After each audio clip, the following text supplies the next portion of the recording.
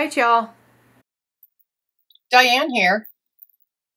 I have been MIA for a little bit. Lots going on. And so here's a big part of the lots of going on. Gosh, okay, so I've had my new to me baby lock Regalia on the Kinetic frame for, oh gosh, for just under 2 weeks. No, right at 2 weeks actually. I received it Thursday 2 weeks ago. But with that being said, the timing was really bad because I actually had a bunch of people that were showing up starting that afternoon for a class that I was hosting at my house on, of all things, smoking and barbecue. It was phenomenal, and that took place on Saturday. So the pallet got delivered Thursday morning, late morning, early afternoon, and I had to take everything apart off the pallet and bring it into the garage just to get it out of the outside weather here in. And for those of you that know this area, I'm in Northern California, just south of San Francisco. The weather here in the summertime can be a bit cool and drizzly damp. So yeah, I wanted it out of the elements. So got everything unpacked and brought inside. Started working on putting the frame together. So I put the frame together by Thursday night. A couple other people that showed up for this weekend class helped me flip it right side up. And then I wasn't able to work on it for couple of days. I did little bits and pieces, got the poles all put together, got those all ready, put the knobs on the pole ends on and the knobs and the, yeah, anyway, learning experience for sure. And then Saturday was our class and Sunday was a board meeting. So it was Sunday afternoon when I finally was able to get the machine onto the table. So I got the machine on the table with the help of my husband. We set it all up, got it ready to go. And that was pretty exciting just to see it. It's huge. It's huge.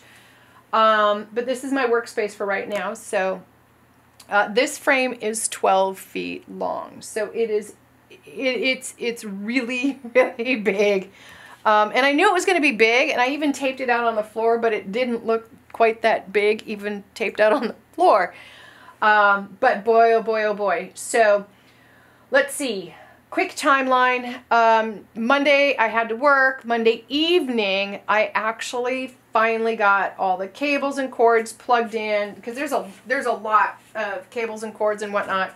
Got those all plugged in, and I ran my very first test on starting everything up, you know, turning the machine on, turning the front machine on, turning the tablet on with the Pro Stitcher, kind of listening to all the little things. I did not put a bobbin in it. I did not put thread on it. I ran it real briefly in just a free motion, no gears and no motors.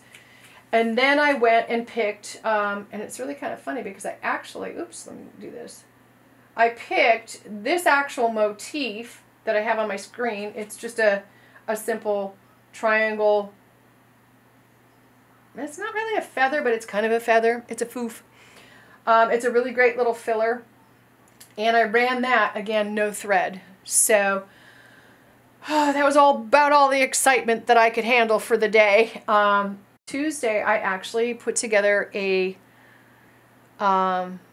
just a sample sandwich, just leftover fabric that was totally faded out that I'd been given, and some leftover batting. Put that sandwich together, loaded it up on the machine, and I threaded it. Prayed that I got everything right, and then kind of started going into Pro Stitcher and messing with it. So that was, I'd been introduced to Pro Stitcher. I have two other friends that actually have it on their handy quilter machines, but I'd never really gone in and messed with it myself. I've never gone in and touched the screens or did anything beyond watching videos and watching someone else do it. And I stitched out some fun little motifs. Again, this same motif, kind of getting used to that whole start and stop and setting an area and just little repetitive things over and over and over again. And then I also did a very, very small section. I was probably only about 2.5, 3 feet wide of a repeat pattern that I repeated so that I would have to advance my quilt and kind of get a feel for how you do the drag and drop. And there's a couple of different ways that I'm learning about doing that. Adam's So Fun does a drag and drop way that I absolutely love, because the forgetting to put your needle up scares me. I've only done it once, but it just scared the bejesus out of me. So anyway, since then, and that was on Tuesday and into Wednesday. Wednesday afternoon, I loaded my very first quilt. So that was a week ago, this past Wednesday. Today's Friday.